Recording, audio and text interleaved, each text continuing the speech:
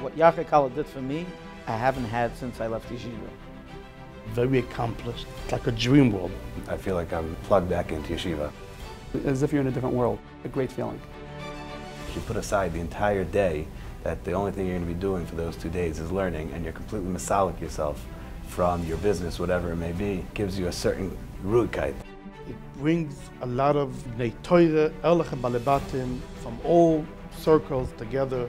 We have participants that come from throughout the tri-state area. Even people have come from further away.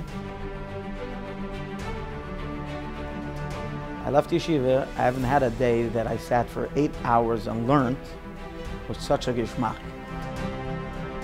I don't think even in yeshiva I learned so geschmack like I learned by Yarchei Kallah last year. I feel that certainly for the week and months following conclusion of the Yarchei Kallah, that there's a certain ruchnius high, something that you feel extremely proud about. For us Balebatim that most of the year are out not being part of yeshiva, it's like putting you back.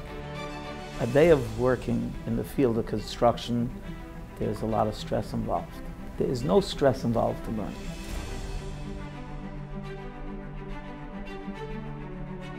Just finished Shivti Yarchei Kallah. You understand that the simcha that brings to you brought back, it recharged that feeling. The tremendous depth of shiurim, which the Magidi shiurim bring with them, but the clarity and how they simplify it. And I think that everybody has the ability to take out somewhat from the shkafa, which is given over in the Yarchei Kallah as well.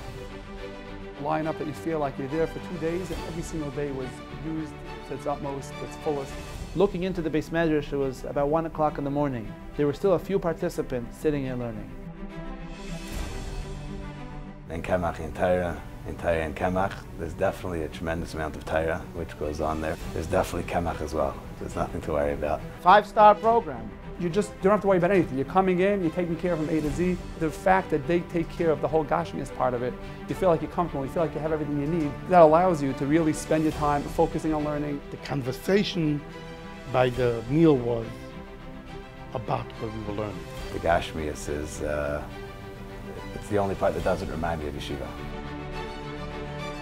I am fortunate enough to work for a company by the name of Ocean Healthcare, which is under the leadership of Avi Feigen and Zalman Drew.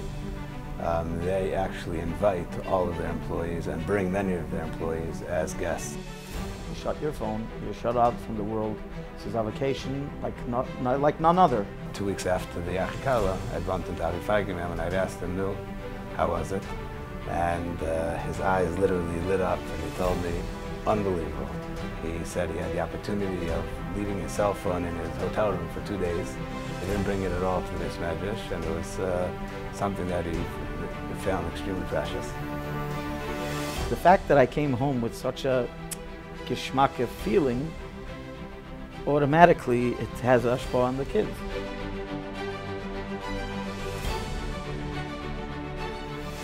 Over here, it's easy, painless. If you want to be able to have 2 days where you can chop out of your life and say, I'm devoting to Ruchnius, this is that time. It gives us the kaichas to go from year to year. I was so excited then, I wanted it to start right then again.